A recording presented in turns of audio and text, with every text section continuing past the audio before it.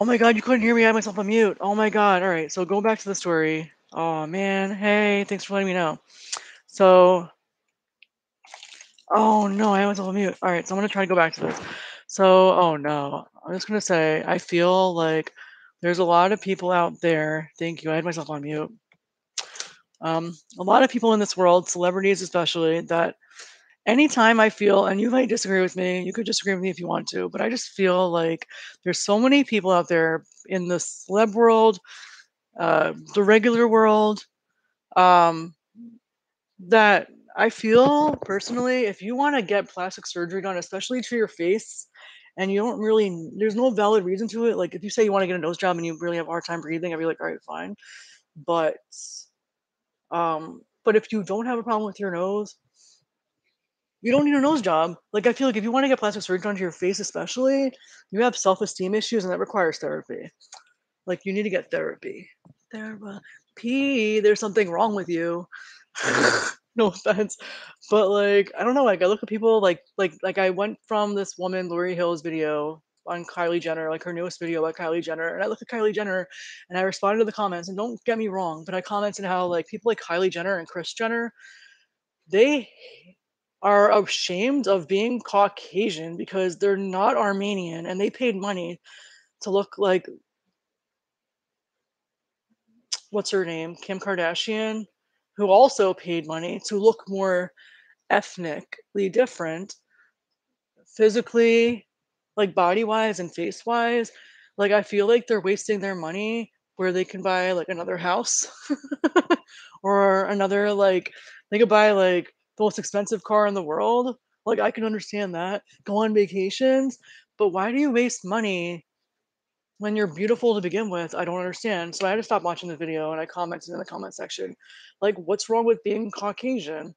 Like Chris and Kylie paid, and even like the other ones in the family, they paid to look more like Robert Kardashian. And Kylie's not even related to Robert Kardashian. Kris Jenner has no any of that, none of that in her body naturally.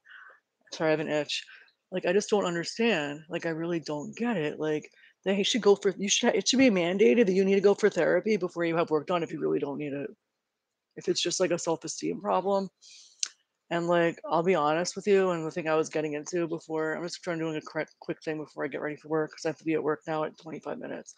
I work from home, so I have my headset on because I was setting up my setup, and then I was like, I really have to go on here. Then I went on to Instagram and I went and I looked through my feed and I see Darcy Silva from 90 Day Fiance promoting her new season with her sister Stacy for the Darcy and Stacy show, and they had new work done, and I commented on that too.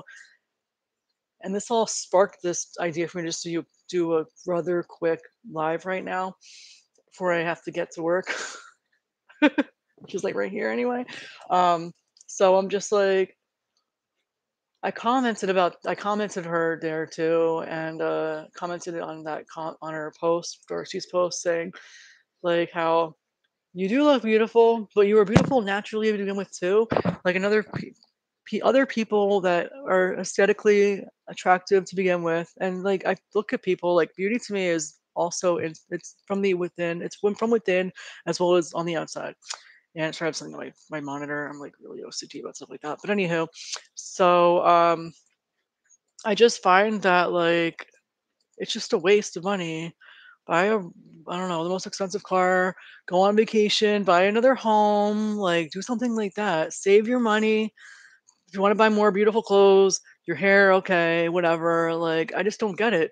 And it's like I just find it to be like you need therapy before you go out and do that. There's plenty like of celebrities and regular people. I don't understand. You're wasting your money. And I know from personal things that I was about to get into before this person told me thank you that they couldn't hear me because I had muted myself on my little thing, my headset, and I didn't because I was thinking about work. I always mute myself. I try to mute myself in between when I don't need to be heard.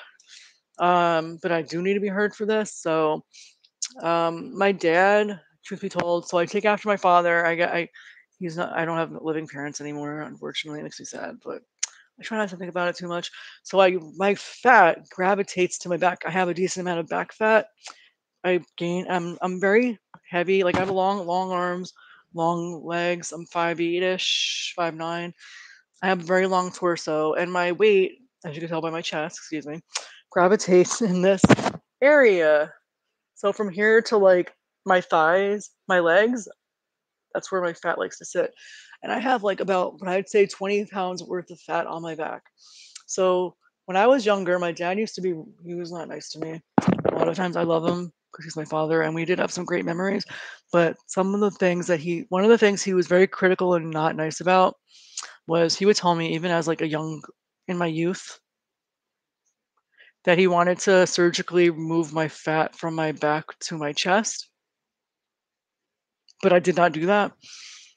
But when I got older and I graduated from high school, I was 17, and my grandma promised me that if I lose weight, because I went on Atkins that spring of my senior year of high school, because my ex stepfather, who was a piece of crap, was on Atkins, and I'm very competitive, and I wanted to lose weight. I was just tired of my body, so I'm like, all right, let me go on this diet too, and I lost a good amount of weight. I was thin after that by the summer. My grandma promised me if I lose weight and I maintain it, my target goal, and I maintain it for a while, she'll pay for me to have my back fat removed. So I did, and I had lipo to my back fat, and they removed a little bit off my side here. And so now I had gained weight, and guess what? It went back to my back, amongst other places. And at that point in my youth, when I was 17, I was pretty much at the point where there was nothing I could do exercise wise to get rid of that fat. You know, I was pretty active at that point, no matter how much I did. Aw, thank you. That's so sweet. I'm reading the comments. You know, it's like I hate it. I do hate it, and I am self-conscious about it, but I'm at the point in my life where like I want to continue to like I'm in the process of losing weight. It's kind of slow between like the medications I have to take normally, digestive issues. So I take Imodium, but I've been trying not to do that. So like I have to change my the way like the things that I eat at times of days and stuff like that, so that I don't have to like it's gross, but like so I don't have to have an upset stomach all the time. I have to change the way I eat certain things that I eat. Try not to have as much spice. Like if I'm gonna eat spicy foods, limit it to nighttime because by the nighttime my body doesn't care anyway. Like it's pretty happy at that time of day. But earlier in the day, I can't eat spicy food or too spicy foods. Um, I can't drink certain liquors because it bothers me. So like I try to keep, my body in check, which has been happy lately. But like, but no matter what I do to lose weight, this is still gonna be here. It may be less. I don't want to have to lose. I don't want to be like 130 pounds like I was when I was 17. I don't think that's necessary necessarily. But like, if I get down to 160, 170, I'd be happy. I'm like in the 180 range, to be honest. But like, I don't think I'm that bad at this time, like I'm not like what I consider to be obese. But even if I was, like, I don't know, like I noticed looking at people that I know and like other people, like I have a friend who just got married. She's a plus size bride. She was a plus size bride. And I feel like in 2021, most people are more comfortable in their skin. And I'm finding it to be that way too. I'm not like 100%, like I'm saying, like I hate my back. Yeah, see? I'm not alone, but, like, I have to be more comfortable, and, like, my family can be very critical, like, some of my family are very critical about my weight, but you know what? It's not your body, it's mine, and I have to live with it, and it would be nice to be thinner, but, like, I don't wanna lose my chest. People pay to have a chest. I didn't have to do that, but I know when I'm thin, I still have one.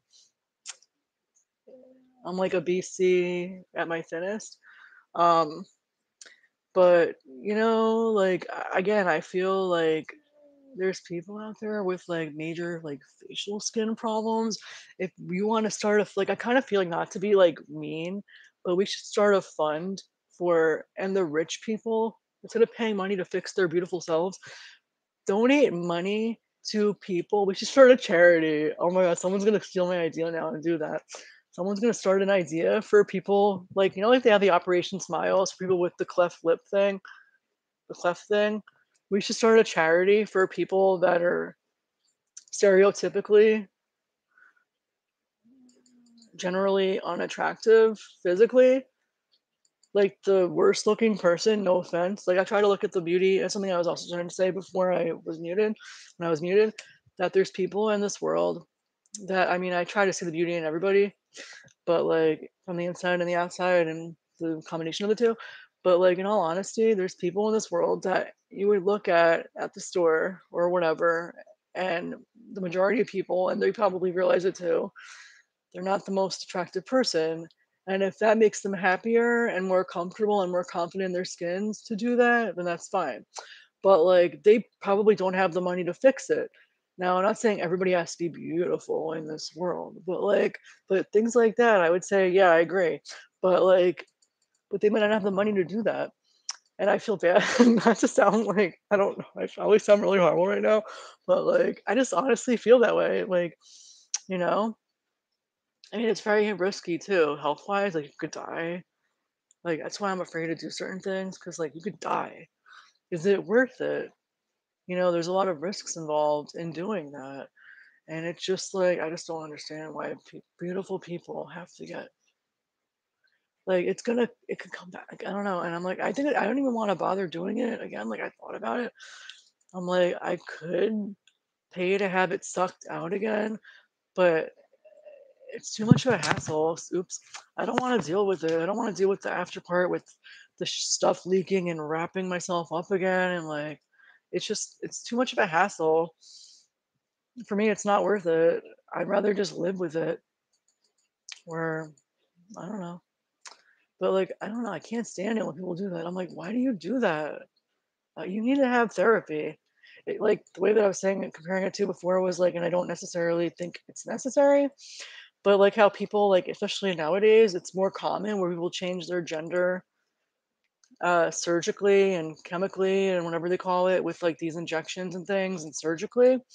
And for a while previously, I don't know what they do nowadays, but I know like 10 years ago or so, you had to have therapy in order to do that before you do the surgeries and everything else in between. The whole process of transitioning to another gender, you had to go for therapy because the stigma at the time was there's something wrong with you if you want to change your gender, and I don't necessarily agree with that. But like I feel like especially when you want to have cosmetic surgery, if you don't need it, you should get therapy because you definitely have self-esteem issues. And if you still feel after you have your self-esteem, I want to show you something, issues after that, then okay, but you should see someone first. I have this scar here. This is the only place where I had plastic surgery, but so it was to stitch this bite on my eye from when I was 2, 3 years old when my aunt's dog bit me. Um, and I had this scar here that's smaller as I grew, you know, as I aged, because that was like a long time ago. I'm 37 now. The only place here I had stitches, and like here too, somewhere you might be able to see it. I don't know. The dog bit my eye. Thankfully, he didn't take my eye with him. But yeah, I had stitches. That's the only plastic surgery I ever had on my face. Stitches to correct it. Like like stitches, not to correct exactly, but like to stitch it to close up the skin that the dog had open when he bit my eye. But that's like the only place I ever had done on my face. But that was stitches to close an open wound. It wasn't. I never had it corrected. It was really hard for me growing up because people used to ask me all the time as a child. I got made fun of for it in school and stuff. That was one of the things I got made fun of for because of the scar on my face. People looked at me like I was whack. I don't know. It was really hard for me growing up. That was one of the things I had a hard time growing up with. People making fun of me, asking me about it, and I hated people asking me about it. I hated it so much. Like, leave me alone. Don't bother me. But if you like what I said, and I gotta go because I gotta get my butt to work. Um, I have some things to do before I do that. If you liked what I said, if you agree with me, you know at all, and if you liked my video, please subscribe to my channel. Please subscribe. Seriously, subscribe. And if you haven't done it so already and you want to, please do. I don't know what's holding you back. That's just how I feel. Now someone's going to see my idea and start a charity for people that are, I don't know. You know what I mean? Like someone's going to do it. I'm sure they're going to do it. All right, so let me go. We'll see you soon. If you like Please like this video if you like it. Uh, Click the notification bell to be notified every time I post a video. Also, please subscribe to my channel, Lulu's World. And I will see you soon. Check out my stuff in my description and my about me section, my social medias, and my shops that no one's bought from besides myself. And I'll see you all soon. Thanks for stopping by and thank you for your feedback, Miss Nobody. Miscellaneous Nobody, I guess. All right. See you later. Bye-bye. Bye.